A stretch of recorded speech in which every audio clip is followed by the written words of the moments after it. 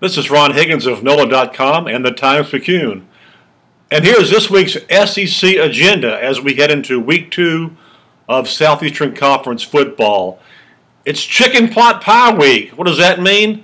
That means that you go to the store and you buy your non-conference game and you pop it in your home stadium and you turn up the sound and cook for 3.5 hours and you got an easy victory. There's 11 non-conference games this week.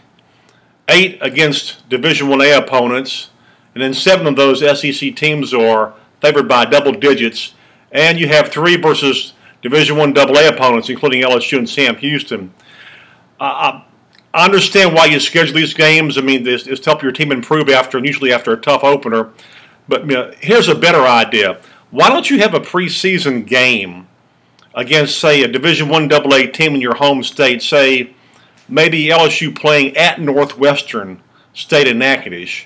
I mean, I think that would be a great deal for a Division I-AA school. I mean, to have a major team come to their stadium and, charge a lower admission price so everybody gets a chance to see. You could do this all over the SEC where they would play at a I-AA stadium in either an exhibition game or a controlled scrimmage.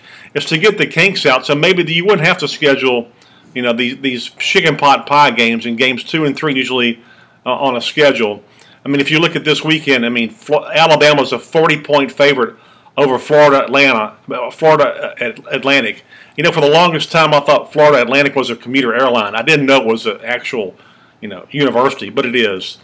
And you look at other scheduling early in the season. Texas A&M just takes a bunch of bus rides. I mean, they play their next 2 weeks in College Station, then SMU in Dallas, and then Arkansas and Arlington. So that's a good thing. Also, LSU is the only team in the SEC that opens the season with 9 straight games each weekend. The Tigers are the only team the next 4 weeks to play at home. So we'll see if they can really get it together before that tough weekends, back-to-back weekends with Auburn and Florida on the road. So that's a look at this week's SEC agenda. I'm Ron Higgins. Have a great week.